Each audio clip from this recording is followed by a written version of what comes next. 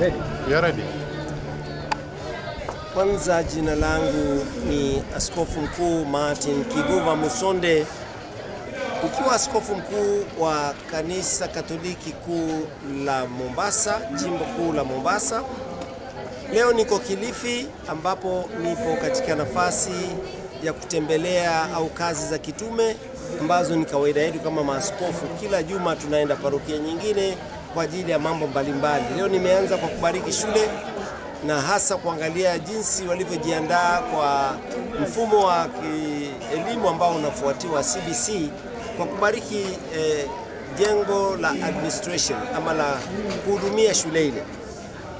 Katika jimbo, katika baraza la maaskofu pia mimi wa Katoliki, mimi ni mwenyekiti wao, nikihusiana na majimbo karibu yote 26 ya maaskofu wetu. Tunafahamu wakati huu tulio ni wakati ambapo tunangojea matokeo yatangazwe na koti kuu, ambayo wale ambao walijisikia kwamba hawakufaulu waliweza kwenda mahakamani. Na katika kwenda mahakamani tuliwashauri na tulishauriana, hata kama mwanzo tulipokuwa tunawapigia debe mfumo wa kwao au makundi mbalimbali ambao walihitaji kuongoza Jubilee au Azimio na UDA, tukawaambia jamani, yeyote yule atakayeshindwa, ikiwezekana enenda kotini, tuache watu wafanye kazi. Kwa sababu tukiingia katika mabarabara tuanze kuchechea watu, tuanze kuhimiza watu, koti inaweza kutuamulia kwa wepesi. Kwa hivyo mpaka sasa tangu tarehe 9 ukapiga kura, baadaye tarehe 15 matokeo ya leo kuwepo yakatangazwa na aliyehusika na mwenyekiti wa IEBC ambaye si mwingine bali ni Chepkati. Mimi nilikuwepo pale Bomas, niliona yale yalijiri na niliona rukushu zilokuwa pale kwamba watu walikuwa wamejiset kutangaza, na katika kule kutangaza kukawa na zile ramsha ambazo zilitukia, lakini baadaye kidogo zilitulia na mwenyekiti wa baraza la IEBC akatangaza. Of course aliyetangazwa tunamuita sasa rais mtarajiwa na rais mteuliwa. Kumbe baadaye kidogo ilibidi sisi wenyewe maaskofu na wengine wa madhehebu mbalimbali, dini mbalimbali, kwenda kufanya ile inaitwa shuttle diplomacy. Asubuhi yake Jumatano tulimuona rais mteuliwa, tukamshauri na tukasema naye, tukampa kwamba ni vema kukumbuka Kenya yetu ni pana kuliko wale waliopiga yes na wale waliopiga no, au waliopigia kipande huu au waliopigia pande ule. Tukakubali kwamba tangazo lilifanywa, lakini tukamshauri kwamba tafadhali uwe muhusisha kwa wote, kwani utakuwa rais wa wote. Kwa hivyo mazungumzo yako, miondoko yako iwe ndio hiyo.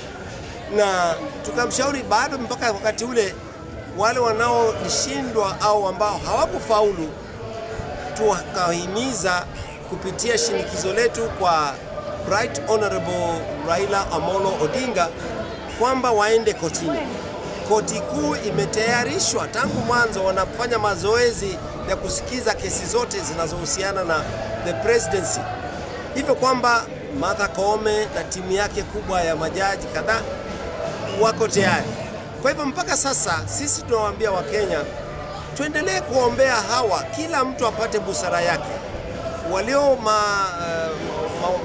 majaji wapate busara ya kung'amua kama Solomon ni yupi na ni kwa njia zipi, ni nani aliyeshinda, na kama atakayetangazwa na koti hiyo kuu ndiyo tutakayofuatia. Mpaka sasa tunawahimiza Wakenya tuendelee kuombea hali hiyo. Nami hivi nikiwa hapa Kilifi na waeleza wao wana bahati, walipata wale walishamalizia uchaguzi wote, walipiga kura zote, wanangoja kusikia tangazo ni nani. Mombasa tuliko bado kesho tutapiga kura ya gavana. Kakamega mwapiga kura ya gavana, na kwengineko ambako kulibakia na changamoto kadha wa kadha. Kwa hivyo basi sisi au mimi kama mmoja aliyehusika na nahusika sana katika kushinikiza hawa washikadau wetu vinara, jamani, you can even decide to have a cup of tea among yourself. Mseme jamani, let's sit as elders of this society.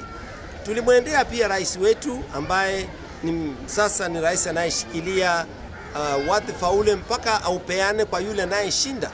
Tukamshauri kwambia Wakenya wanauliza wasemaje, na hofu yake kama tunavyojua ni wazi, akisema hivi au kisema huyu ndiye aliyeshinda itaonekana amependelea. So akatamani kwamba awe katikati bado mpaka itangazwe. Na pia tukamwambia wewe ni rais wetu, umefanya mengi, na alifanya mengi kweli, kuanzia all these infrastructure za barabara, mashamba, mambo ya kupeana title deeds. Amefanya kazi nyingi sana, hatuwezi kumlaumu tu. Tuone kwamba katika kazi yake alifanya alivyoijua. Sasa tungoje yule atakayeweza kutangazwa kama mshindi rasmi, au sasa ni koti. Chebukati alitangaza, aliyeona ni mshindi. Kama kuna challenges bado zinachambuliwa na wanaofahamu ufahamu huo. Kwa hivyo ndugu zangu, mlipo Kenya ulipo, endelea na kazi zako. Leo twasali hapa, juzi tulikuwa mahali pengine kina mama karibu 1400 tumeenda kusali, na tunahimizana kwamba let's not be afraid, let's work as Kenyans. In fact, pongezini wa Kenya kwa sababu mpaka sasa kila mahali ninapoenda naona hali watu wanachapa kazi, matatu zaendelea, tukutuku zaendelea kubeba watu wanaenda makanisani, watu wanaenda kazini. This is the way. Kwa sababu tukianza kufunga kazi zetu tuanze kusikiza hii kesi sote, tutakuta tumechelewa, watoto wanapaswa kurudi shule, hatutakuwa na hela. Pili, serikali bado, kwa sababu mzee wetu baba yetu Kenyatta hujapeana wadhifa ule kwa yeyote yule, bado na jukumu la kutembelea na kusema, kuhimiza sote tukae katika ile hali ya utulivu, hali ile ya upendo, hali ile ya kushirikiana. Na ninyi ningeomba baba mzee wangu Kenyatta, ndugu yangu, rafiki yangu, tafuta wazee wako waketishe pia, mnywe chai pamoja. To this time not a shaking of hand, up a cup of tea together, talk about the situation. I know it's challenging, lakini we know you have the capacity to embrace greatness for this country. Last but not least, kwa wale wote ambao mmehuzunishwa na hali zilivyo, msitoe emotions za matusi. Na sisi ambao tumeshinda, wale ambao wameshinda, usitoe maneno makali ya kutusi wengine, kwa sababu katika mashindano, kama ni mashindano ya mpira au ni mashindano yoyote yale, hapakosi mshindi na mshindwa. Hivyo basi tunaweza kama wananchi wa Kenya kuishi na amani bado.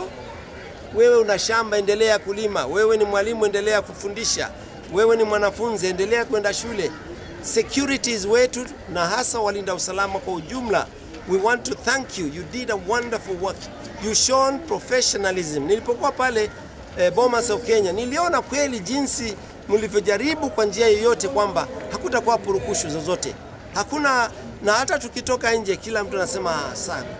Na pia watu wa dini, madhehebu yote, tukihusiana pia na Waislamu ndugu zetu, tuendelee kushinikiza mawasiliano mema na kuombea na kufanyia uhusiano mwema katika wale wote tunaoishi na karibu nao, wawe wameshinda, wawe wameshindwa. Basi kwa hayo machache, ndugu zangu Mkenya, heri na baraka ya Jumapili hii. Naendelea kuwa Mkenya mzalendo ambao unapenda mwenzako, awe kabila gani, awe dini gani, awe chama gani. Sote ni wa Kenya. Tunaitakia nchi yetu Kenya amani tunayohitaji. Haki ziko, haki lazima zitafutwe kwa njia yoyote ile. Kwa hivyo sipenzi kusahau kwamba kila mahala panapotakikana haki pia panahitajika amani ili haki ipatikane. Kwa hivyo bila peace we will not even have a judgment ambayo inawezekana. So kwa hayo machache, asante sana. Tunaona kama kumekuwa na mgawanyiko katika makanisa na IBC. Je, kama baraza la makanisa tulipokuwa tunatembelea vikundi mbalimbali au institutions mbalimbali, tulitembelea pia wale makamishna.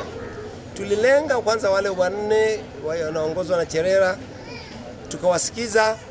Tukaenda kwa wale wawili au watatu na mwenyekiti wao, tukawasikiza na tukawahimiza, jamani, you still have a work, kuna kazi ya kutenda. Kwanza malizeni haya ya uchaguzi, maanake wakivurugana kabisa na wakitengana itakuwa vigumu kuendeleza hata ule sehemu ambao bado zijamaliza uchaguzi.